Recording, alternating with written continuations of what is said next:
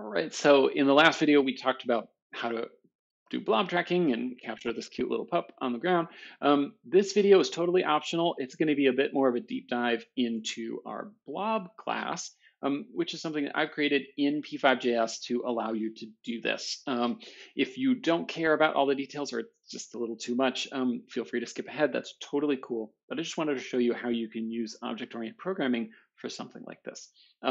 So this took a long time. This is not something that happens quickly or easily. There's a lot of planning involved. There's a lot of dead ends trying to figure stuff out. But so, it kind of looks easy now because it's all finished. But this was quite a bit of figuring to happen.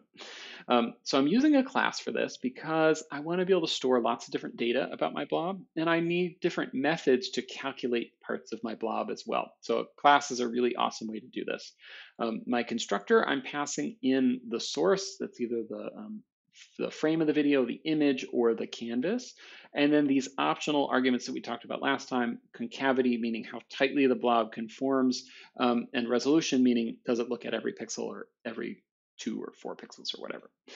Then these two sections here set those variables, and these are optional. So by defining it this way, if concavity is not set when we do the blob detection, it'll default to its value of 20.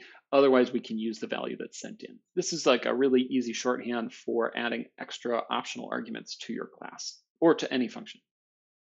Okay, then other variables, I've got a width and a height, an outline, the convex hull, and the bounding box. We talked about those in the last example. And then basically all the work happens then when we run this blob detection. So it gets the outline, it gets the centroid, the bounding box, and calculates the area, which is all kind of a cumulative process. So first we get the outline using the source image, then we get the centroid using the hull, as well as the bounding box that way. And then the area is computed from the outline. So let's walk through kind of some of this process. The first step is to get the outline for the blob. That's the orange outline here. And we want to just first grab a list of all the black pixels in the image. So I load the pixels of the source and create an empty list. And then I go through every single pixel, or if the resolution is greater than 1, it steps by every 2 or whatever. And then I'm grabbing if the pixel is below a certain threshold, I'm grabbing the X and Y coordinate. That's really simple, super easy. And then the real hard work here happens using this hull.js library. So that's this code here. We're not going to go through this in large part because I don't really know how it's all working. There's a lot of fancy math here. We first grab the outline using the concavity measure. The hull library also allows us to specify a concavity of infinity, which is a built-in variable in JavaScript. This was actually new to me. I've never had to use infinity before. To compute the convex hull, that's the outline here in blue. So that work all happens somewhere else. I'm sorry, I can't explain it super well to you. If you know, that's great. Please, feel free to explain it to me. That'd be awesome. Then the last step I'm doing, and this is totally optional, but the points given back to us from hull.js are in this format. So it's like a little list with X and Y. I find it kind of cumbersome, so I'm just going through both of these and converting them to vectors, which will allow me to access the values with .x and .y.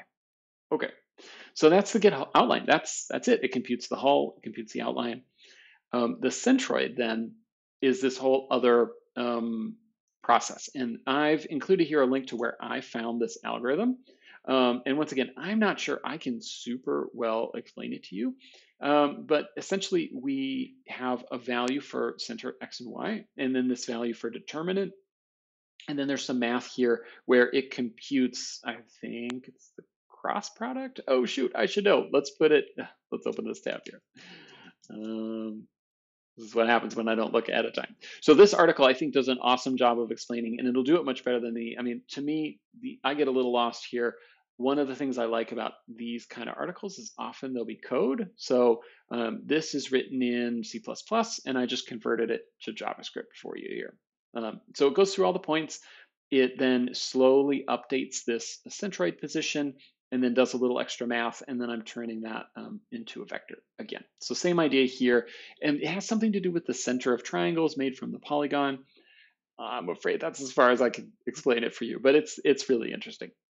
Then the bounding box, this is really easy. So the bounding box is just a square around those points. And basically all you need to do is calculate the minimum and maximum of the x and y, and you can use that to figure out your bounding box. So I create these variables and I set the minimum number to the maximum possible value. So if, and that way, no matter what, when I look, whatever values I find are going to be smaller than that. So number.maxValue is built into JavaScript. It's some outrageously huge number. Same for min value, and I do it for both of these. Then I go through all the points. If the x point is less than the minimum, then we set the minimum to that. Same for max, and same for the y points. So we go through the whole thing, and then when we're done, we can compute the bounding box. So the bounding box starts at the minimum x and y coordinate, and then its width is the maximum x minus the minimum x, and same for y. Now I've stored this in an object because I think it makes it easier. Instead of having a variable called like bbox x, bbox y, bbox width. This contains it all in its own variable called bounding box, which then has an x and a y and a width and height. So when I draw that shape up here, I say blob.bbox.x, so it's like double dot syntax. But I think this makes it much cleaner for us to keep track of. Again, when you make your own class or your own functions, you could totally make it work the way that works best for you. Then let's say, we talked about bounding box, and then the area. So the area of a polygon is calculated using this thing called the shoelace formula, which again, I don't think I'm going to be able to explain to you very well. But basically, we create these two sums. You go through all the points, and it's sort of like jumping around somehow. Boy, I really don't actually know. Anyway, this computes that area and gives us the result. So when we're done, when we run the constructor here and create a new blob, it does all of this work and gives us these results.